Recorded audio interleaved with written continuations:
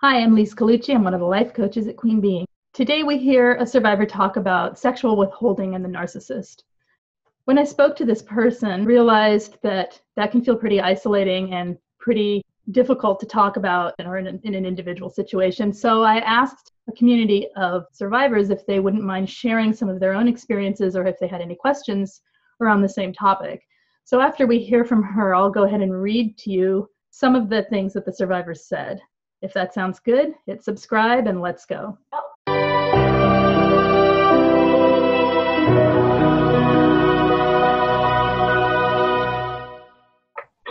know that part of narcissistic abuse can be a sexual component, and I have a situation I hope is unique. It is a situation whereby I married my husband approximately 10 years ago. I didn't understand anything about narcissistic abuse. I didn't know anything about what was going on. I knew that something was unusual and something was off. Mm-hmm. Over the years, I've learned some things, and one in particular that I guess I have a question about is by virtue of the fact that religiously, I'm a religious person, and I kept myself, I saved myself for marriage. After the marriage, my husband refused to consummate the marriage, and he stated a few things, and again, I blamed myself at the time. He said I didn't know my own body, I didn't understand sexuality, I wasn't as energetic as he was, I need too much sleep, I'm too boring, a myriad of excuses. 10 years later, I'm still working to get away from him, but at this time, I still have a 10-year unconsummated marriage. And and it's easy for people to say, get out, run. But I know nothing's going to change with him. He won't even talk about it. And so I'm not sure as much. I have a question. Have you encountered this? How have people dealt with situations like this? And again, I hope I'm a fairly isolated case.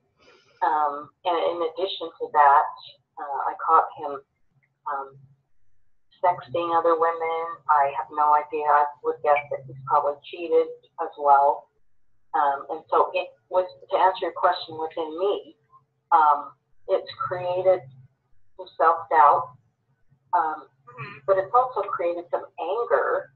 But the doubts, the self-doubt, the self-loathing that I went through. I mean, now I know it's not me, but at the time, I just kept thinking, what is wrong with me? He'll make comments like, I hate to be so bold, but he'll make comments like, man, I wish I had sex, I should masturbate. Yeah. But, once again, it's like, you have a wife right here, what is that? But of course I know what's going on. It's almost a triangulation with an act, take the act and control you. I know that you were hoping that this would be an isolated case and other people wouldn't be suffering this, but I also want you to know you're not alone. Unfortunately, when I asked a question about this, I had over 100 replies, all willing to contribute to this video with their own words. That took place in a matter of less than 2 hours. So yes, this is a big topic. Number one, I'll say the narcissist withholds to control. They withhold in the same way they may become overly sexualized. It's to keep it from you so that then they have something over you. In other words, you're constantly seeking the thing that they won't give you, and therefore you stay trying to continually seek that thing, even after it gets boring and you quit seeking it, it's still there because we set patterns in our brain of behavior. And so once they groom us to be in this loop of withholding, where we are in a constant state of wanting or needing, and they are in a constant state of keeping the prize, then that loop becomes part of the way your brain functions within the dynamic of that relationship. And so it becomes very difficult to get out of. that's not something that easily changes, although there are a couple comments where it has. So let me just read to you. I'm going to look down and read. I'm just going to go through and read some of these, and I'm going to reply if there's a question asked or if there's something that I feel like relates back to what you were talking about. Mine withheld sex for 16 years and then switched to sexually abusive. That's what I mean. Sometimes they can switch, and it's never good. It's not all of a sudden it's a romantic, loving love. It is some dynamic of control and power. So started dating, told me he wanted to wait because I was different. Excuses after, not in chronological order. Scared of pregnancy. I needed to be crazier. Still not sure what that means. Can't sleep with women who he respects. If we start, it will get boring eventually. No sex drive. No drive because of drug abuse. He just isn't normal. He didn't want to get attached. This was a legitimate covert narc that she's talking about. She felt like he wasn't at all sexually attracted to her, and it hurt like hell. It made her obsess over it, and in her mind, it was constant. It made her try harder, show up in lingerie only to be ignored and then left in a puddle of tears. She says, I was a mess in general for the entire 4 years almost. Watch him hit on other women when she was around. Nothing for her. It was heartbreaking. He made one final lewd comment in front of her, directed at other women, and she snapped. She broke it off and hasn't budged since. Good for you. That is, unfortunately, when we hit that point where enough is enough, it can take a long time to get there. So next person says, I know now that he cheated throughout our entire relationship, but only withheld the sex after our son was born. Why, with his other affairs, did it not impact our physical intimacy, whereas with this one it did? It sounds a lot like the Madonna whore syndrome, where the narcissist sees you as some ideal. So before you have a child, you are their toy and their thing to play with, and you are theirs sexually to use or not use, to cheat on or not cheat on, to, you know, the other women are also pawns in their game. They're not real people to the narcissist. So then once you have a child, it changes the way they see you, the archetype that you fit in their delusional, idealizing brain. And suddenly you become a symbol of motherhood, which you are.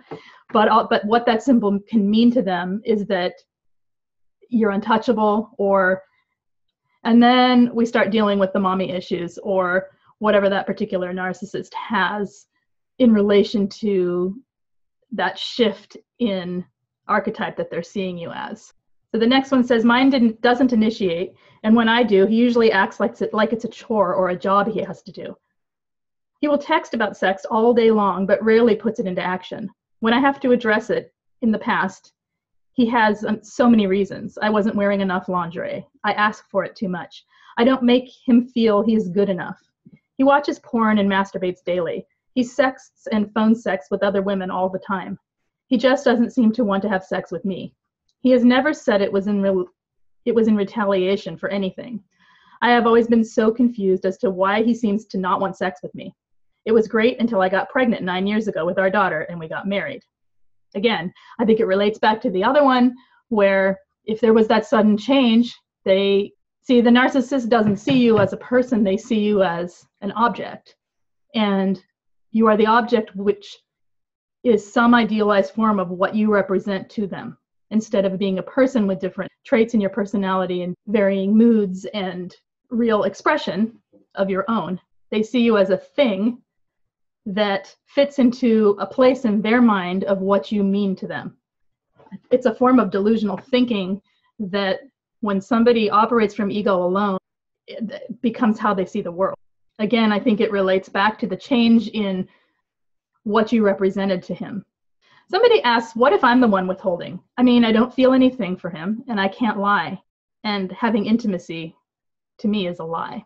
While that's an entirely different topic, it is so relevant and it really provides an excellent contrast and clarity to this. The difference being your choice to withhold or your choice to not engage in sex with a narcissist that you do not feel anything for intimately is coming from a feeling that is created by the relationship itself. It's coming from a truth that what you feel you cannot express as a lie. And it's not coming from a place of wanting to punish another person, to control another person, to manipulate another person, or an idealized state where you see them as something that they're not, in order to represent something in your head so that you can have a reaction to it, like the narcissist does. You're coming from a place of honesty, and I mean, that can happen in healthy relationships as well, but when we're talking about with a narcissist, I think it's honestly a healthy stance. He withheld sex, or indeed anything I wanted or needed, like affection, conversation, money, truth, his presence, etc. After the honeymoon, we walked into our apartment, and there he stated heaps of rules for me to obey. Sex was every 10 days upon demand, the way he liked it. I tried to discuss the ridiculousness of this statement, but he diverted by introducing another rule. Sex became exactly as he wanted. Him dictating the terms while I slowly died a little bit every day without any conscious awareness of that fact. Withholding allowed him to control. That's it right there. Power that they gain through sex. People who have empathy, probably the majority of people who have empathy intact. So whether you're an empath or you're simply a person with empathy intact and don't classify yourself as an empath, it doesn't matter. Most of us connect on an intimate level when we have sex with someone. We are, even in casual situations, there may be a friendship bond or a closeness that's created. When we're talking about within a relationship, most of us bond through this experience. And most of us feel trust, vulnerability, we feel safe, we feel, or rather we want to feel safe. We feel the closeness and connection create a bond that isn't shared with other people. And this is not talking about people who have multiple partners on, consensually. I'm talking about within a monogamous relationship. With a narcissist, it isn't like that. They use it to control us. They use it for power. They use it to manipulate, and they use it for their own gain. You can see where the two different experiences of what sex is do not go together. But you can also see where our experience feeds theirs, and theirs leaves us empty and alone. With the withholding, it's exactly the same.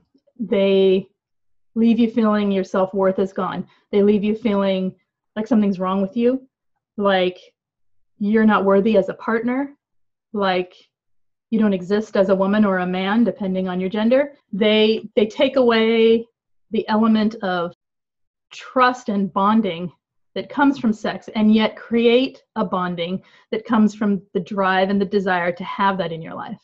Most of us enjoy the act of sex physically, but what we're really craving is the connection and the intimacy that's there. With a narcissist, that doesn't exist. So whether it's during sex with a narcissist or whether it's withholding, it can be used as the same tool by them to gain power over you. This is an interesting twist on withholding. The narcopath I dated kept threatening to withhold sex, but never did. Every time we had sex, and I mean every time, he started yelling, "No more sex for you," immediately after sex. And I say that's silly, but really it isn't silly at all. His reason for doing this was he blamed me for his premature ejaculation issues, and he also complained sex was making his penis hurt. It was so tedious. He would also constantly call me a sex addict, even though I never initiated, even once, and he would aggressively initiate constantly. Unsurprisingly, I found it all extremely annoying and unsatisfying. The threat to withhold is the same as the threat to leave, is the threat to anything that it's taking my toys and go. I'm going to take my toys and go. It's a very immature and controlling, manipulative statement to use. It also puts a shadow of doubt inside of you if you're trauma bonded or being manipulated by this person, that there is something wrong with you. And it creates back to the same thing I was saying before, where it can create all of those negative self-beliefs. But then what happens is they have sex with you again, and they've just built you back up. They've created the good feeling in you, and then they break it down with the bad feeling because they need that cycle of love bomb devalue. I mean, and love bomb does not have to actually mean giving you gifts. It can mean as simple as giving you the thing that you wanted, or the thing that means intimacy or connection, whether you wanted it or not. Giving you something and then taking the something away. Sex is a reward for me, or that's how it seemed. When I have obeyed him, been nice again by his standards, allowed him to buy what he wants, be his little puppet, and then have sex. He doesn't cuddle me. And I have been told on many occasions not to touch him. By touch, I mean hold his hand or touch him when I sit next to him. I get one kiss in the morning before he leaves, followed by some sort of unnecessarily not nice name.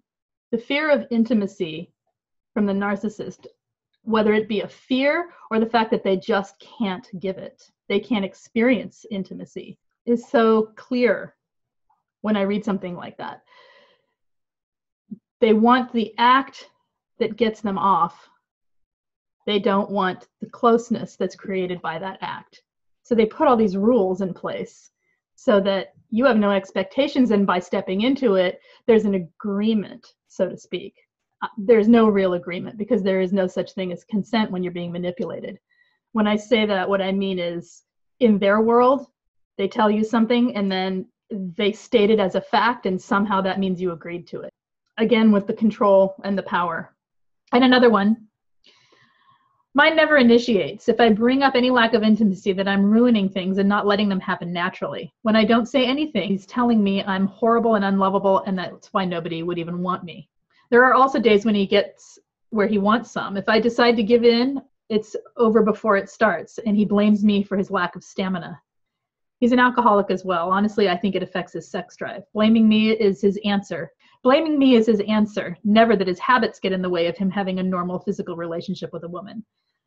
And that's a good point. The blame factor, they can place blame where it isn't appropriate. They can take the blame for something that is going on with themselves, whether it be addiction or physiological function of their bodies, or whether they are cheating and just don't have the stamina because they are unable to have sex multiple times a day, and then place the blame back onto you, the survivor, so that they can justify their actions.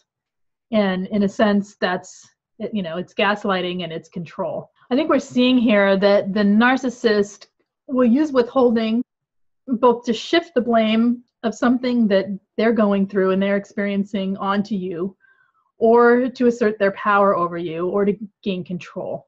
The effects that can have on you as a survivor can truly damage your self-esteem and your self-worth, as well as bring up questions for you about your own worth and your beliefs about yourself.